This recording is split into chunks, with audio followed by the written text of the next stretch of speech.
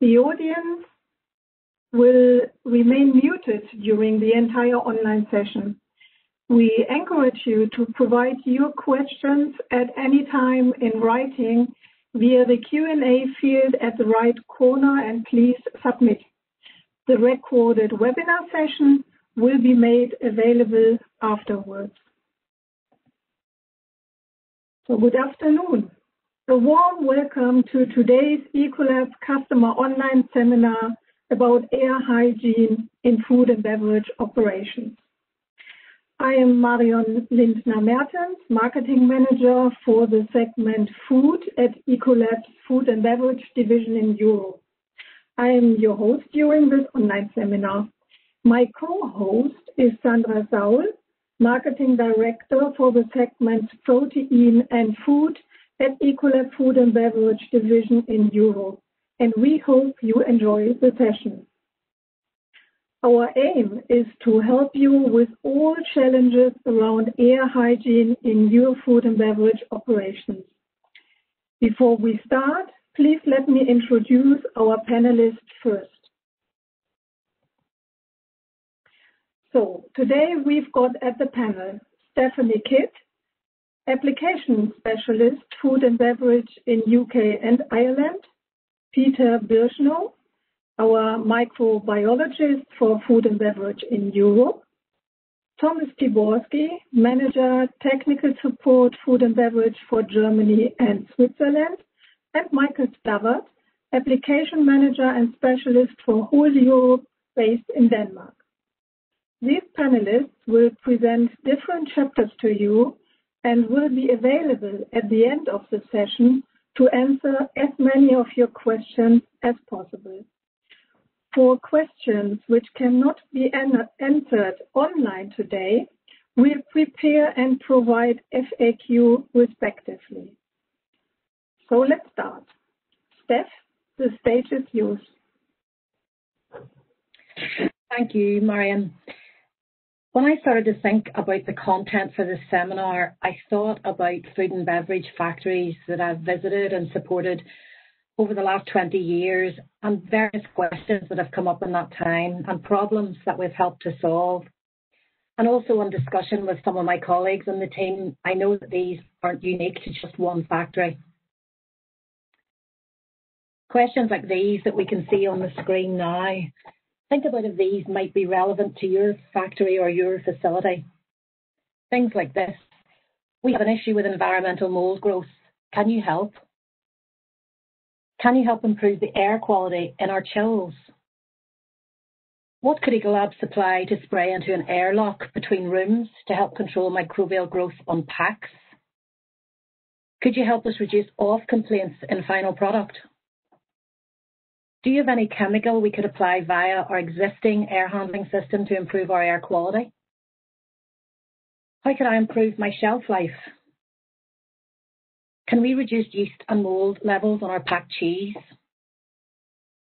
Could we reduce high TVC counts on our cooked sliced meat? Do people have any technology to help control COVID-19? We believe that over the course of this seminar, we can help answer some, if not all of them, plus any that arise during the session. So how can these questions be answered? I'm confident that the areas of concern similar to these on the screen where you feel that you need support from your hygiene partner can be solved using one-off or a combination of the following applications shown on this slide. So air treatment, there are various options for this available, and this can be the treatment of air in a whole facility via an air handling system, or working directly in critical areas, and potentially could be used during production periods.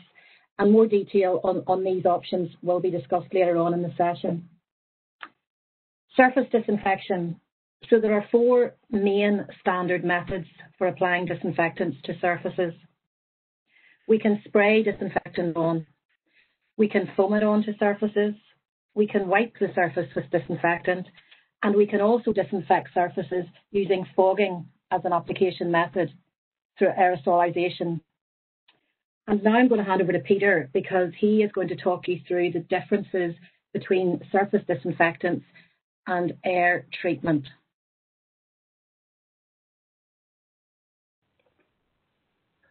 Thanks, Steph.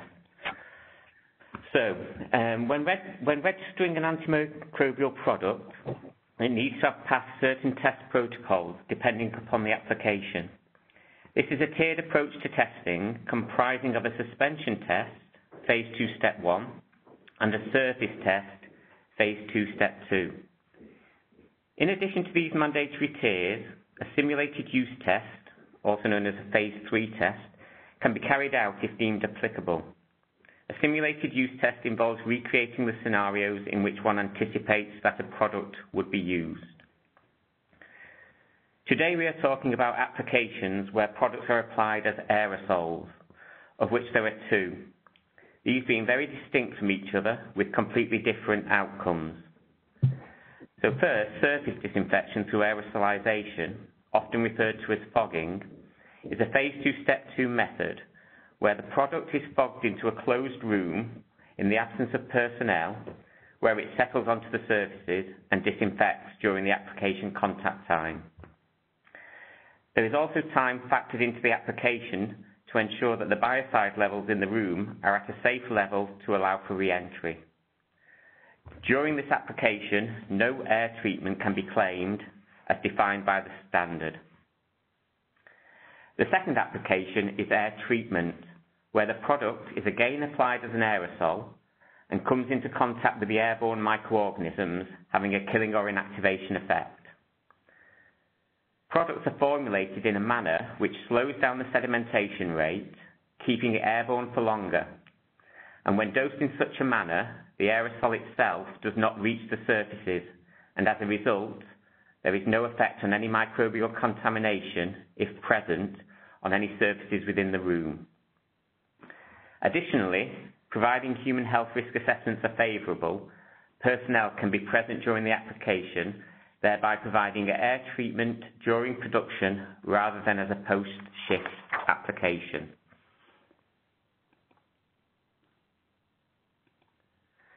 So, for the fogging application, a European norm has recently been published based on NFT 72281, which is a local French standard which will now be phased out and be replaced by EN 17272. This standard has built on the local French methodology by including distribution tests and acknowledging the implications of surface to volume ratio, thereby providing a robust test methodology for which to work with. There are essentially two parts to this EN test method. Firstly, efficacy tests are carried out to determine if the airborne treatment process is capable of killing the target organisms on surfaces under predefined conditions. The second is a distribution test, which uses inoculated test carriers strategically placed throughout the test chamber to determine that the distribution of the product, when in combination with the device, achieves the claimed activity throughout the entire room. Once efficacy tests and distribution tests have passed, the product is deemed efficacious for a fogging application. But as part of the installation at the customer site, the system and its delivered cycles need validation in situ using appropriate biological and/or chemical indicators to determine that the application is covering the entire room. So the new EN guidance was published in May 2020, so it's very new, and is the method for demonstrating surface disinfection through fogging, including the external surfaces of equipment against a wide range of microorganisms, but excludes the air handling units. When we are talking about actual air treatment, there is no EN national guidance available on how to demonstrate efficacy of a product on the airborne bacteria and other microorganisms present. In the absence of guidance, Ecolab, in collaboration with TNO, developed a test strategy for assessing the effectiveness of a product in treating the air, which was aligned with the European competent authorities for approval prior to initiation of the testing.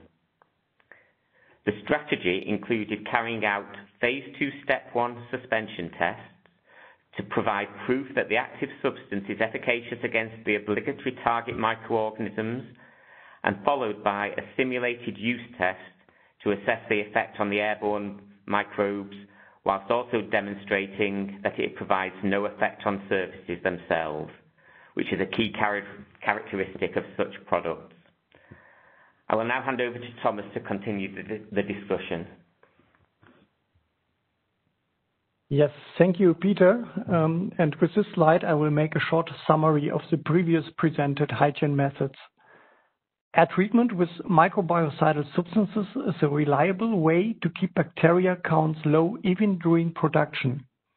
Our air specs, for instance, has proven its disinfection efficacy in these areas for many years. The concentration of active substances is well adjusted, so it's safe for people in treated rooms. Air treatment reduces microorganisms only in the air, but has no microbiocidal effect on surfaces or even food or beverages. On the contrary, the use of fogging technology is intended only for the disinfection of cleaned surfaces, but not for airborne microorganisms. It enables complete disinfection on surfaces, even in areas that cannot be reached or only insufficiently reached with the usual disinfection methods.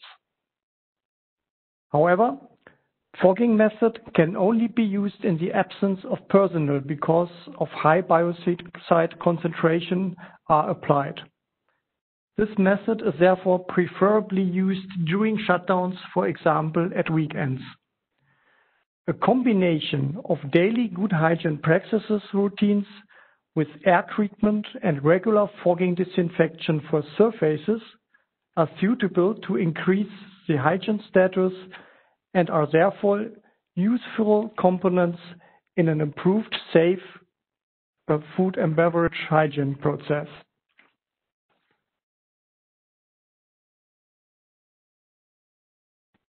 Circulating air and air handling systems carries an increased risk of microbiological transmission.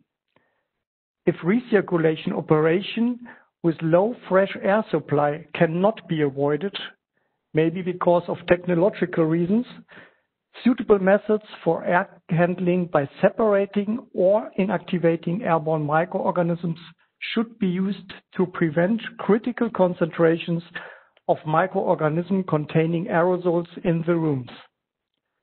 Procedures such as filtering air, treating it with ozone or UVC can only be used at a centralized placed facility. That means that the pathogens must first be transported to these facilities. If a long time passes by between the exposure of microorganisms and their filtration or inactivation at a centralized unit, there will always be an increased risk of infection or contamination. Machines and equipment in production rooms often hinder a controlled airflow. In these cases, airborne microorganisms can remain in the room air for a long time, even if there is a centralized filter or UVC systems installed.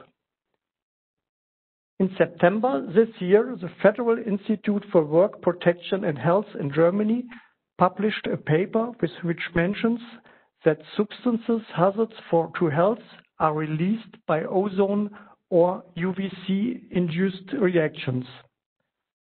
The Commission for the Establishment of Maximum Workplace Exposure Limits in Germany assessed ozone as a substance suspected of causing cancer in humans. Although numerous systems for UVC are available on the market, a specific normative description for airflow treatment is still missing. UVC in airflow treatment is still poorly investigated for viruses. With regard to the effectiveness of UVC used in air handling systems, no measurement results are currently available which indicates the inactivation of SARS-CoV-2.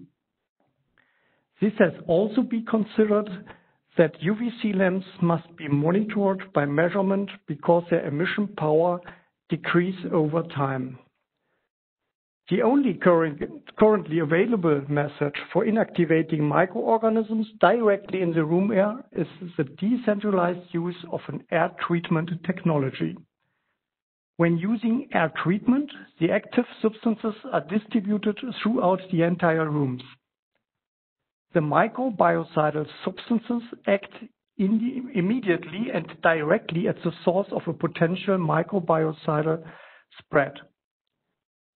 As a result, air treatment continuously reduces microorganisms in the air and leads to low airborne microbial counts. The safe application has been confirmed for many years by independent air measurements. More information on air treatment with our airspec systems will be shown later in this presentation.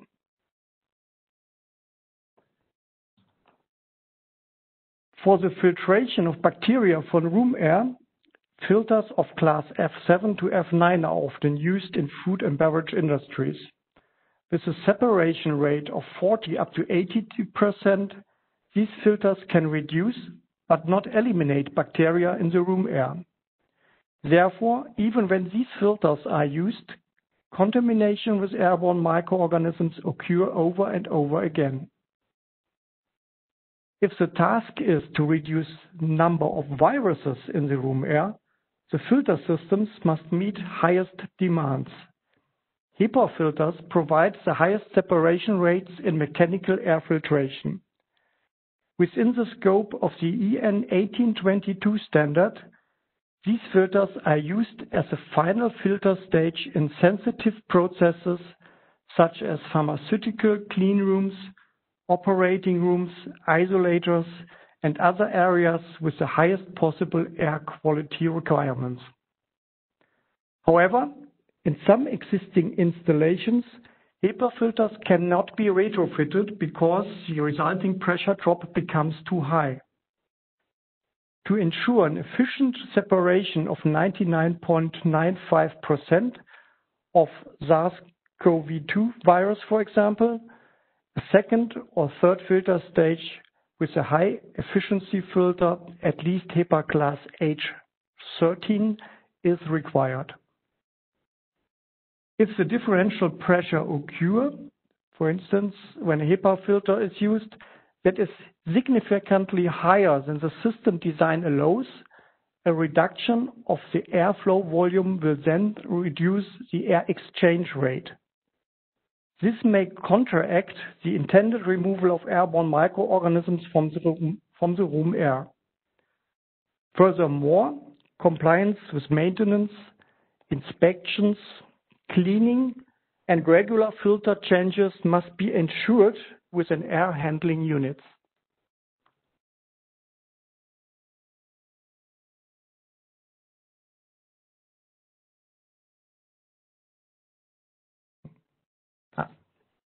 A correct supply of fresh air into rooms results in a reduction of the concentration of airborne microorganisms due to a dilution effect.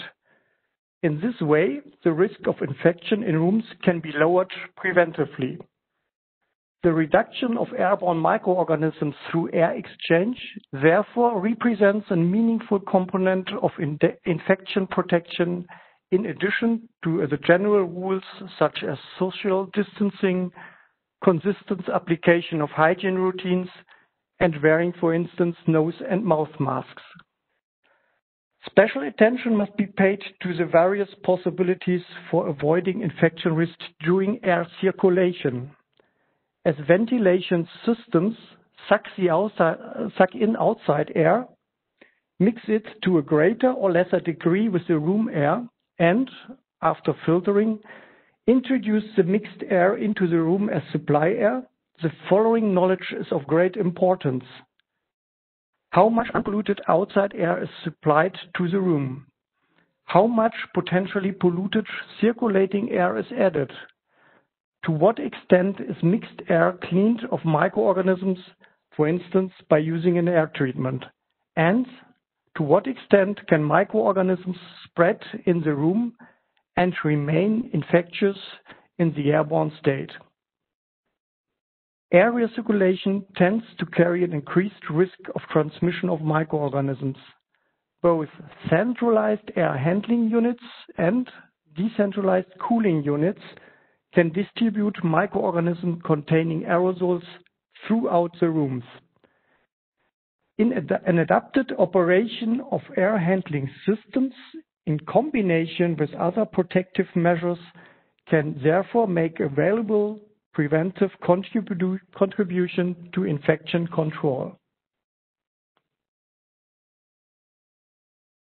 The methods for the reduction of airborne microorganisms can be divided into two areas: centralized and decentralized treatments. The centralized reduction includes filtering and UVC treatment. Especially in rooms where many people work, air handling can hardly protect for microbiological spreading. Appropriate supply of unpolluted fresh air and additional air treatment should then always be considered. It is recommended not to switch off the air handling systems during operation hours and preferably to keep them in continuous operation. As said before, air handling systems can only reduce microorganisms when these reach suitable filter quality. Retrofitting with HEPA filters in critical operation areas is sometimes not possible. This is an important aspect and should always be taken into consideration. To protect employees from virus, the Federal Institute of Work Protection and Health in Germany recommends in its September 2020 publication for air handling systems that when these systems are operated in recirculation mode, suitable methods of air treatment by inactivating viruses should be used, so that aerosols containing viruses do not remain or return in the rooms. UV light have a number of disadvantages that must be carefully managed. UVC lamps lose emission power over time and are, like filter systems, not effective close to a virus spreader. Chemical air treatment opens up the possibility to achieving a reduction directly at the source of the contamination. This is of great importance as controlled complete airflow through filters is not possible in most of the food and beverage factories.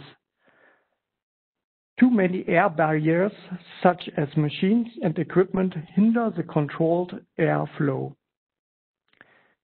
Since all methods have their strengths, but also their limitations, we consider a reasonable combination of measures to be most effective.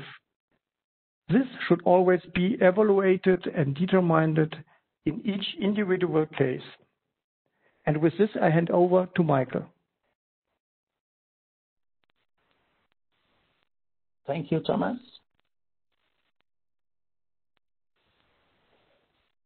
You have now heard about different hair hygiene and air treatments. And as Thomas mentioned, Ecolab's got a solution for this called AirSpex. So what is AirSpex? AirSpex is a patented antimicrobial treatment with a biocidal registration which reduces the level of airborne bacteria, yeast and mold before they can hit and harm food. It consists of a ready-to-use product and an application system which distributes aerosols into the air. AirSpex is classified as non-hazardous, non-humidifying, and it is toxicologically harmless. The product is dispersed within production environments and processing and packaging equipment as a risk-minimizing measure to avoid spoilage of food. It is used during production hours in the presence of personnel and in close proximity to foodstuffs, without any risks to human health or food products. It is continuously dispensed and it works directly in the critical areas. AirSpex provide control of air hygiene during both production and non-production periods improving the air hygiene and the shelf life of food products.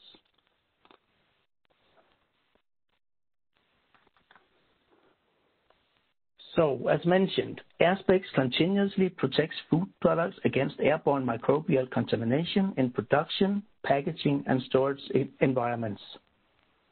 The application areas includes air conditioning systems and ventilated areas, manufacturing premises, cooling and storage rooms, maturation rooms, and decontamination of air in packaging headspaces.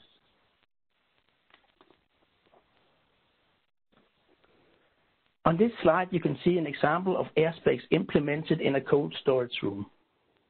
Airspex sample was taken in different locations of the cold storage room before and after the installation.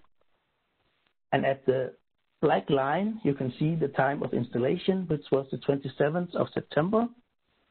And already the day after, we can see a significant reduction of airborne CFU per cubic meter. And furthermore, looking at the graph, you can see the results keeps improving the following months, proving that Airspex is capable of reducing the microorganisms in the air and avoiding the spoilage of food from airborne microorganisms. I will now hand over to Peter again to continue.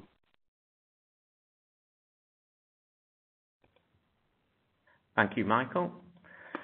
So, microorganisms come in all shapes and sizes, starting with envelope viruses being the smallest, closely followed by bacteria, with fungi being one of the largest.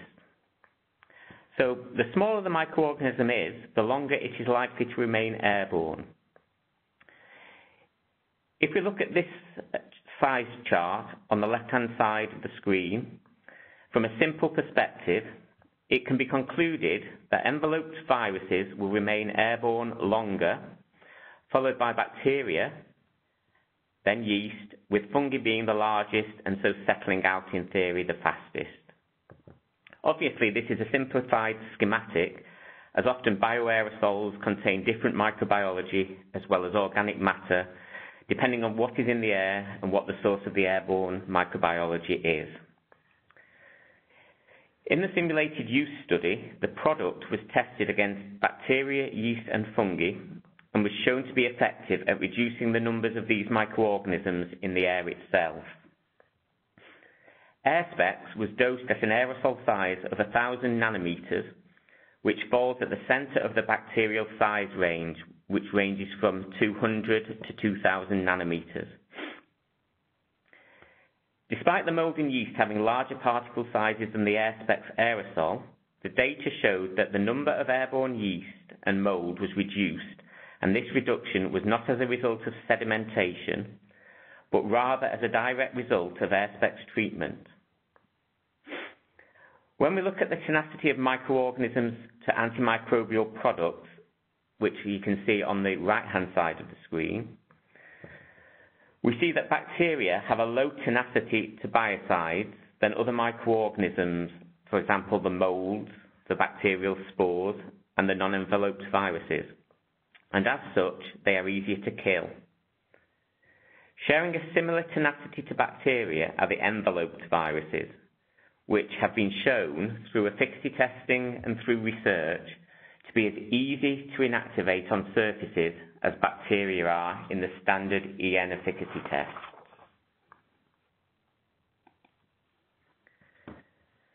So, as mentioned previously, a simulated use test involves recreating the scenarios in which you anticipate that a product would be used.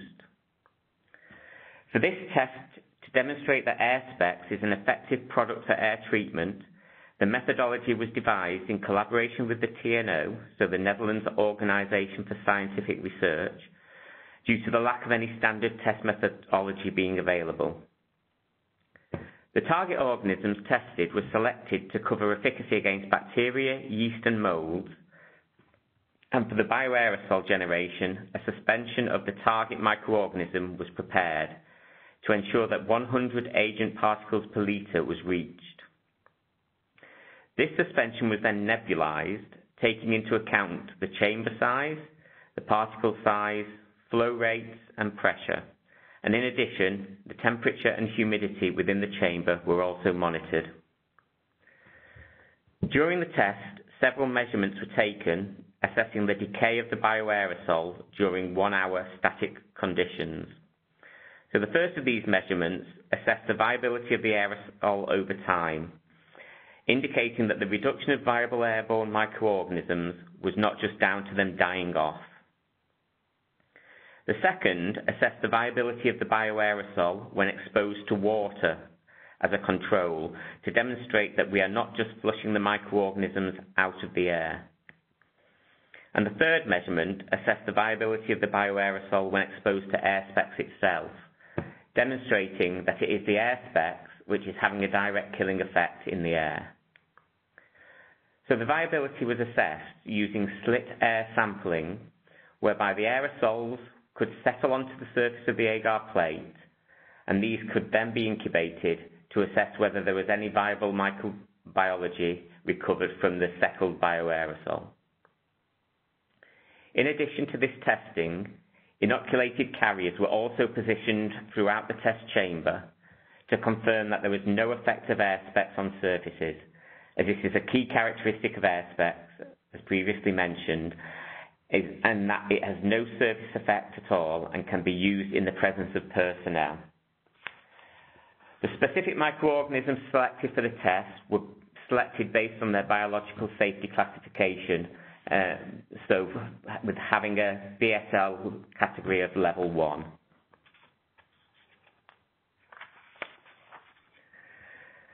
So, there are a number of core messages regarding the efficacy of air specs for use in air treatment applications that we want to review in this slide. To date, the authorities have not yet defined a standard method for how to demonstrate efficacy of products for treating the air, and it is not clear when such guidance will be drafted. When testing biocidal products for efficacy, a tiered approach is recommended, whereby a Phase 2 Step 1 suspension test and a Phase 2 Step 2 surface test are mandatory, followed by a Phase 3 simulated use test or a field trial if deemed appropriate. In line with this tiered approach for product testing, Phase 2 Step 1 suspension tests have been undertaken to assess the efficacy against bacteria, yeast and fungi. As this application is designed not to have any effect on surfaces, the Phase 2 Step 2 surface test was not applicable, and so a simulated use test was considered a requirement due to the product being changed by diffusion through air. So we talked about here liquid versus the gas state, and was conducted against the predefined target organisms based on their safety categorization. We have also tested the efficacy against viruses, demonstrating efficacy through a Phase 2 Step 1 suspension test following the modified EN 14476 methodology, which demonstrated that air specs is efficacious against enveloped viruses when applied undiluted at both 4 degrees and 20 degrees C under clean conditions. So this data confirms that the active in air specs is capable of demonstrating an enveloped virucidal effect. However, it does not give us any information of how effective the product would be against viruses in the air. Where we are today, air specs is a registered product across most of Europe for air treatment directly against the airborne bacteria, yeast and mold, which can be used during production and, more importantly, in the presence of personnel. I now hand you over to Marion. Thank you, Peter.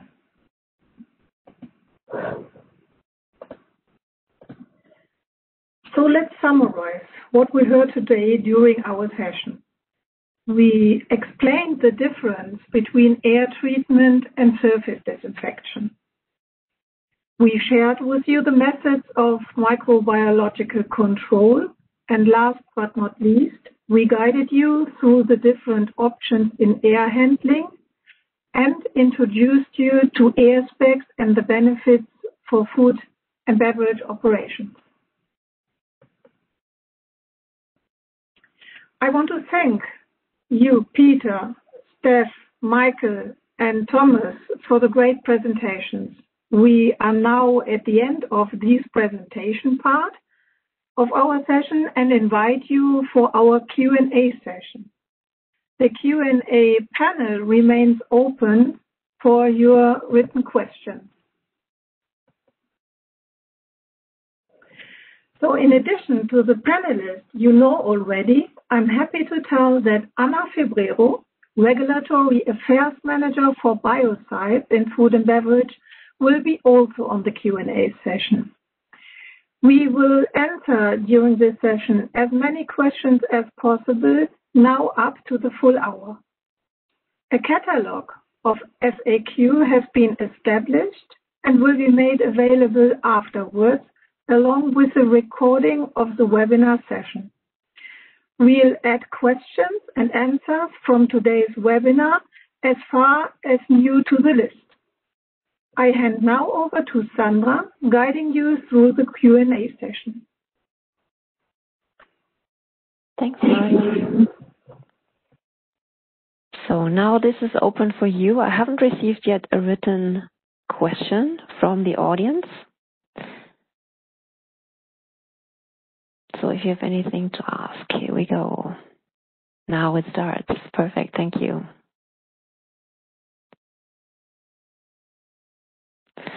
Okay, so here's a question asking, can it be used in food contact and in the headspace of a tank? I'd like to give that to Thomas, please.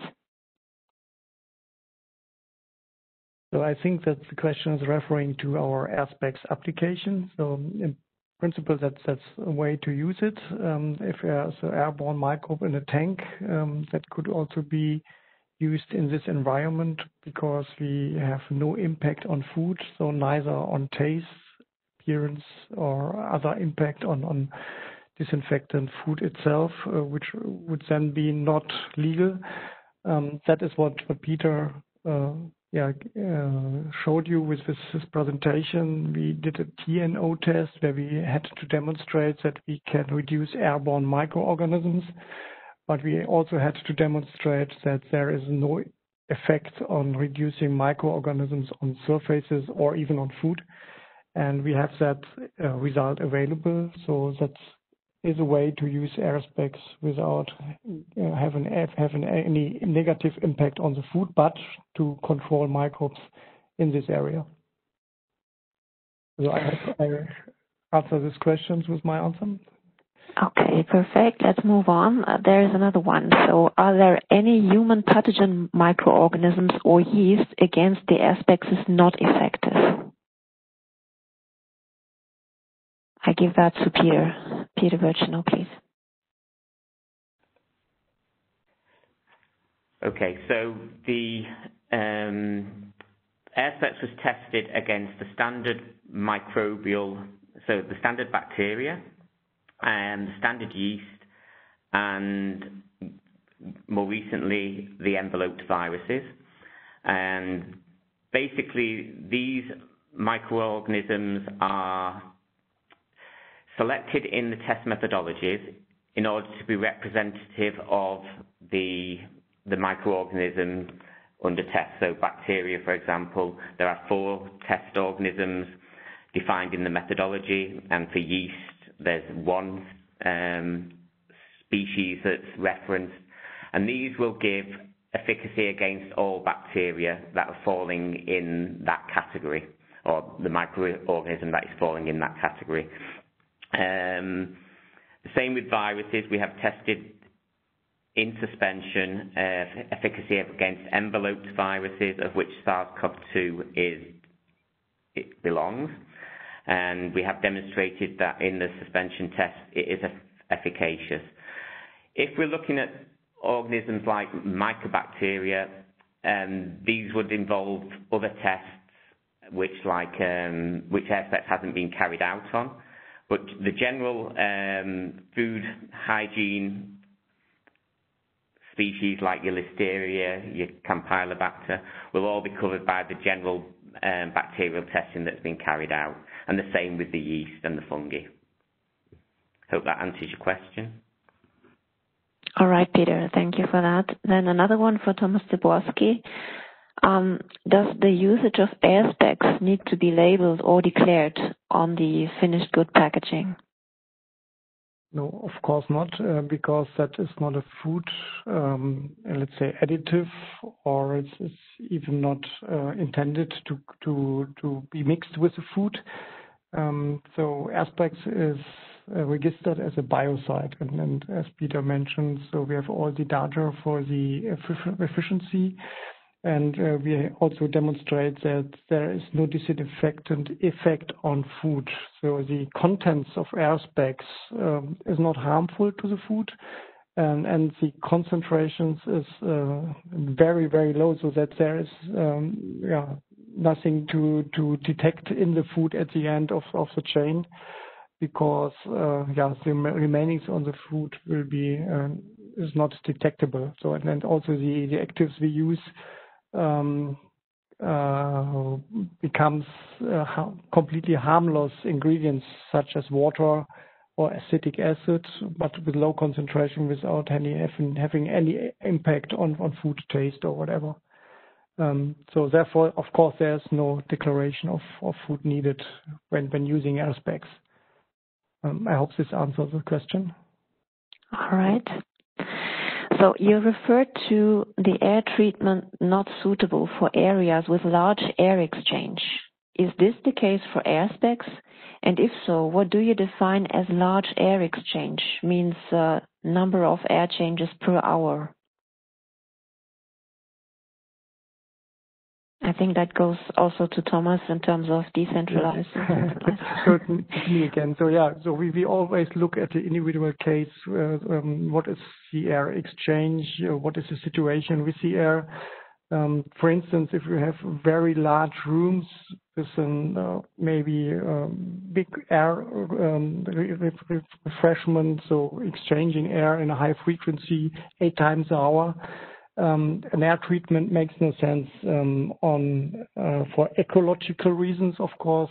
Cost becomes much too high, and for technical reasons. So that is a clear limitation for air specs. If there's a very high air exchange and fresh air is added to the environment, from my opinion, and that's also in line with the authorities in my region, there is a dilution effect which is significant, suitable to lower the risk of any infection.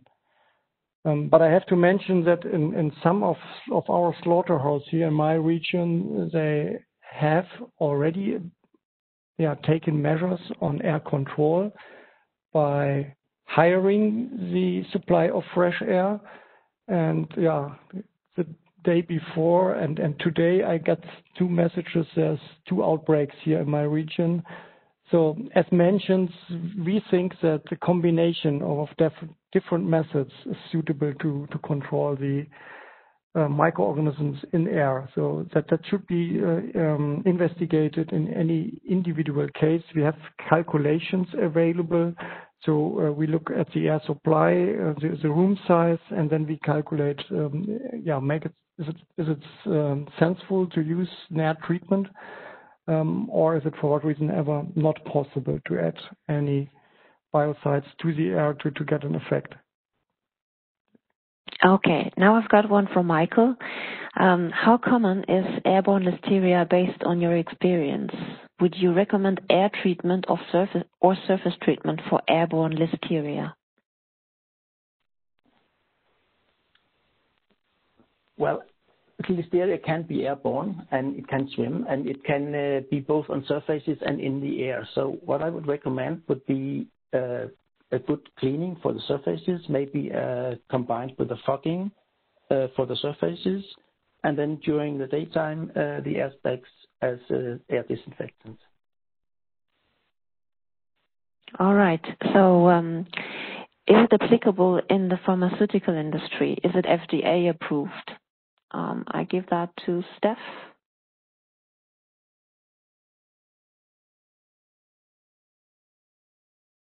I was actually hoping you would hand that to Anna or Peter, Sandra. Don't worry. So also Peter, Anna, who wants to answer, no problem.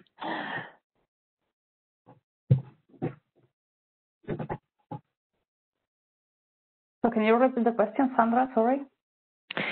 Is Airspex applicable in the pharmaceutical industry? Is it FDA approved? I'm not quite sure what FDA means. I don't know if it is something related to pharmaceutical industry. Okay, that's the North American yes, Food and Drug Administration in the US. And so we do not have that information for the moment. So as far as I know, biocides are not listed at the FDA.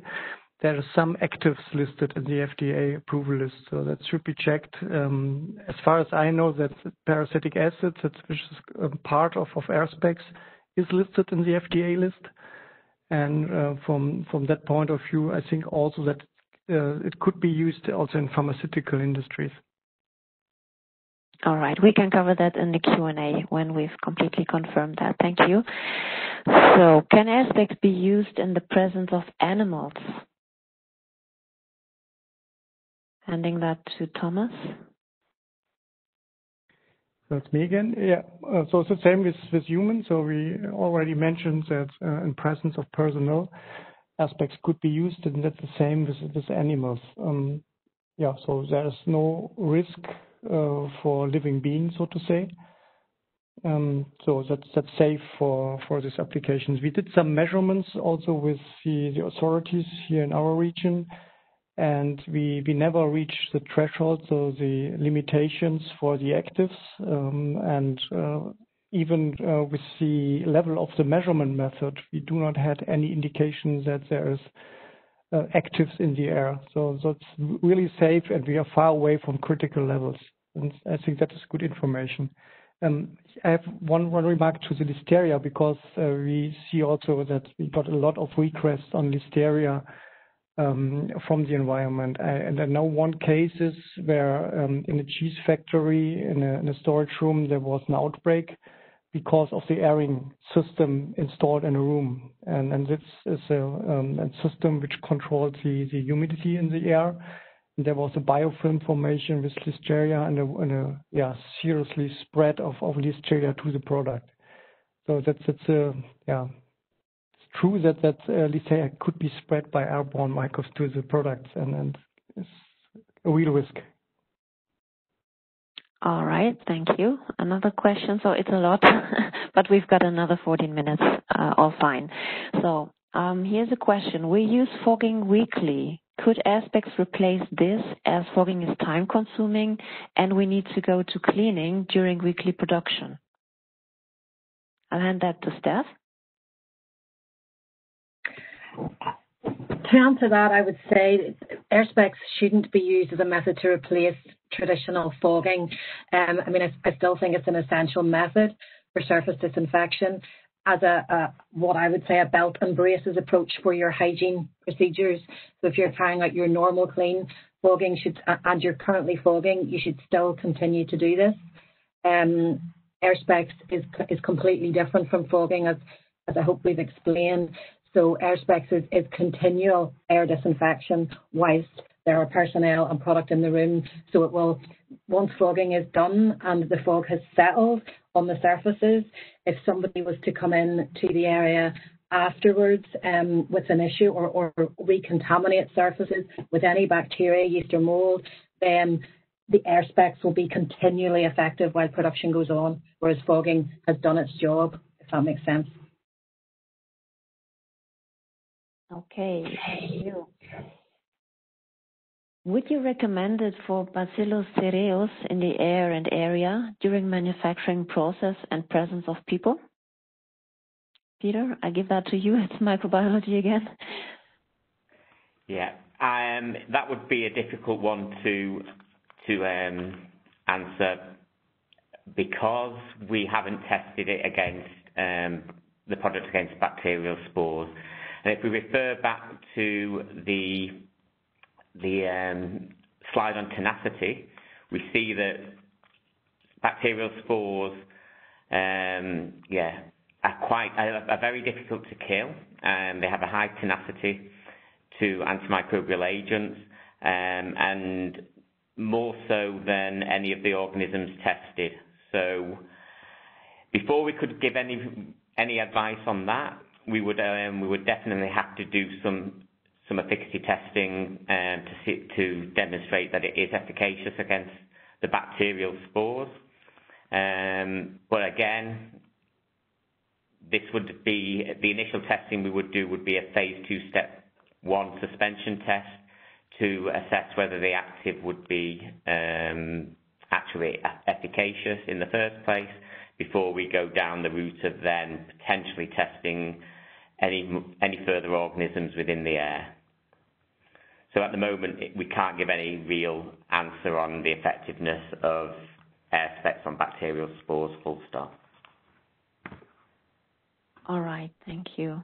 So here are a couple of questions in order to clarify again the fact around air specs being effective against viruses and specifically against the COVID-19 virus. So I give that to you as well, Peter. Yeah, so as mentioned in the presentation, we're not able to make any claims that air specs is efficacious against viruses in the air. And there's a number of reasons for that. One, we haven't done the testing, including it in the TNO test, and the dossier for the active substance has already been submitted and is in freeze period. However, we do have efficacy data to show that the active itself does have a virucidal effect against envelope viruses on surfaces. We also know from research and experience that envelope viruses are easy to inactivate in the same way bacteria are, and they're also small, so remain airborne longer, so therefore increasing the likelihood of coming into contact with the air specs aerosol, which, as we've mentioned, is continually dosed. So although we cannot make any claims as such, we do expect that air specs will have some effect on viruses, as was observed with the TNO bacterial test, due to the shared efficacy, due to the shared tenacity and the fact that they are small and remain airborne longer, and that it is a continual dosing process for air specs.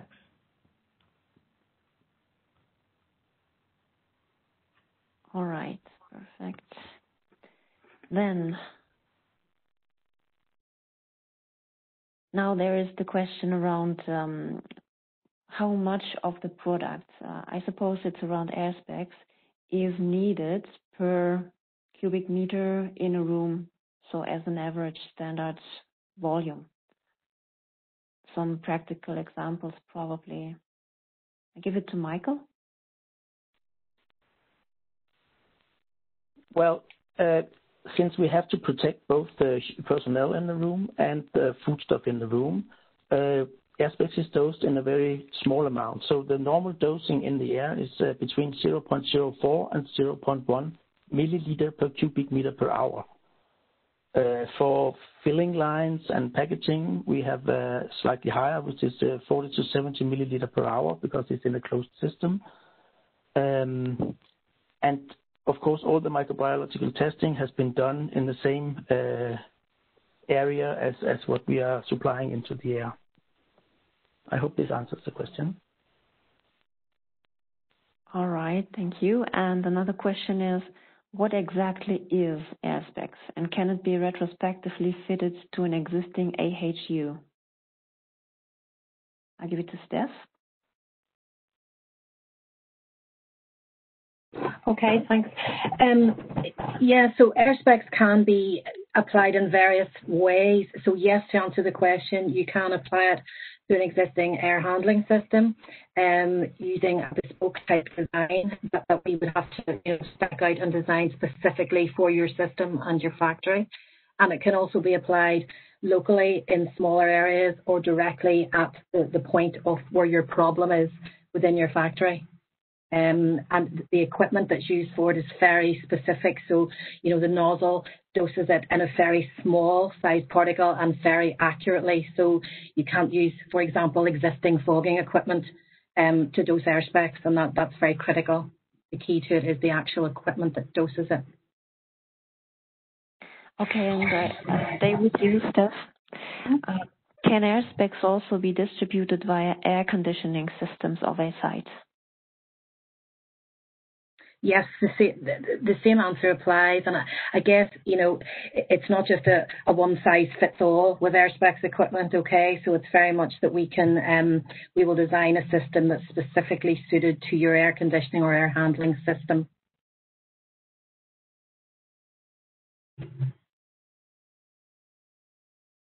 Thank you. So another one is, what is the mechanism of kill or inactivation?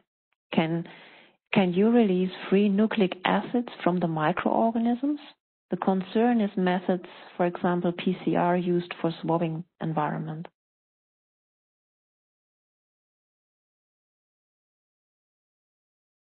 I'll hand that over to Michael.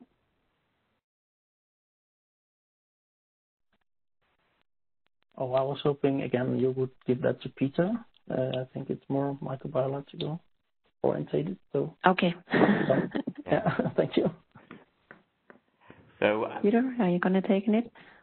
I will. The mechanism of action is basically a disruption of the key transport mechanisms across the membranes of the microorganisms, disrupting the structure and causing the cells to basically break down. Whether that will release sort of DNA onto the surfaces that could be picked up by swabbing, that's something I would have to look into. But the mechanism of action is definitely disruption of sort of transport mechanisms across the cells and the integrity of the microbial cell itself. So, but I will provide some further information on the release of nucleic acid in the Q&A handout that we will provide. Perfect, thank you.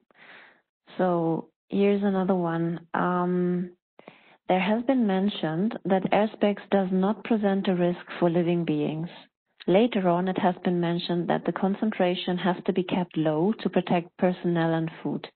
Does this mean that it could exist a health risk if the dosage is not properly done? Give that to Thomas. Yes, so there's a lot of chemicals which can be toxic related to concentration. For instance, if you eat salt and the average is gram per kilogram body weight, then you will die by eating salt. So there is levels and thresholds given by the authorities, and this is reliable information to which extent a substance can be of concern. Of course, if you have very high concentration of actives, of biocides, whatever you would like to use, then you will reach a certain level where you have an impact on health, or you have an impact on a living being. Therefore, of course, the concentration has to be set as recommended, and the systems which apply Airspecs to the environment are reliable and guarantee that it's always the right concentration. And the whole thing is also guided with this air measurements. So there's easy tests available to measure the active substances in the air to ensure that the maximal critical level is never be reached. And from our experience, so that's not a new technology. We use Airspecs now for 10 years. We did a lot of measurements in different sites, and we never had a measurement which is of concern. So it's always very, very low, and does not give any indication that there is a risk for personal or for living being. But that's a toxicological fact. So a lot of substances become critical according to their concentration. That is also mentioned by Paracelsus a long time ago. I hope that this answers the question. All right, we've got other ones. So when you mention efficacy against viruses, you state it was in suspension. What type of suspension was it? Was the virus in a liquid or in a gaseous matrix? Peter, that's for you. Yeah. So the suspension test is the standard phase 2 step 1 test. So the EN 14476, which has been modified for the F&B area, and it is in a liquid phase. So it's the standard simple test to determine how efficacious and active is against the target microorganisms. So it wasn't a gaseous phase, it was definitely a liquid suspension. All right, thank you. I've got another one, and I'd like to hand it to Steph. Can you confirm that traditional fogging has no effect on killing yeast and molds in the air? Okay, so as we've mentioned, fogging is a surface disinfection, okay? Yes, you do apply it in a different way. So you apply it into the air and then it settles on the surface. Now, we're not saying that it has no effect whatsoever on a bacteria, yeast and mold in the air. What we're saying is we have no information on this, so we can't guarantee anything, and it's not registered as an air disinfectant method in the BPR. Thank you, Steph. And here's a question like, would air specs be also suitable for office areas like open space offices? I'll give that to Michael. In combination with Anna, probably. Sorry. Yeah. In combination with Anna for regulatory. Well, since it is safe for personnel to be in the area, in principle, I would say it could be safe in an office, but if it's regulatory-wise, I'm not sure. We have to leave that to Anna. Oh, air disinfection is falling into PT2. It is not specific to food and beverage or not food and beverage, so it could be used from a regulatory standpoint.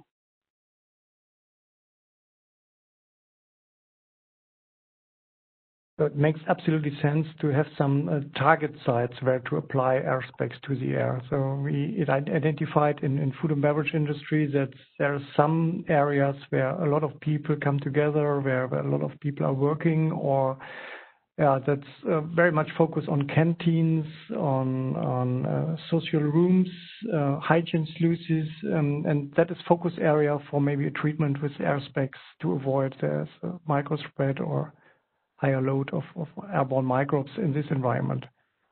Where we have a dilution effect by applying fresh air, maybe that's makes no sense because it's too expensive and the dilution effect is already efficient to lower critical levels of microbes. So that should be decided then from site to site in each individual case to find what is the best solution. But that is some target area where a lot of people are coming together, and it's a real risk that there's a spread from one person to another. All right. Thank you, dear panelists. So I think we've covered a large part of the question which were coming in, and we are also at the top of the hour. So I hand over to Marion for the closing. Thank you very much. Thank you, Sandra. So as Sandra said, we are now at the end of our webinar time. So thanks you so much for all your important and relevant questions. Those are saved and, as said before, included into our FAQ catalog to be provided along with a recording of this session. In the meantime, we encourage you to reach out to your local Ecolab representative for more information customized to your plant. There is additional material available on ecolab.com. So have a nice remaining day and please stay safe. Thank you and goodbye.